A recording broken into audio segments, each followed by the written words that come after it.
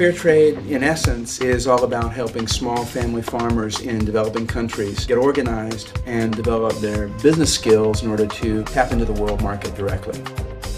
When they sell direct, they can make 2, 3, even 4 times more. And of course, with more revenues, they're able to develop their communities, keep their kids in school, create scholarship programs, bring electric lighting to their villages for the first time.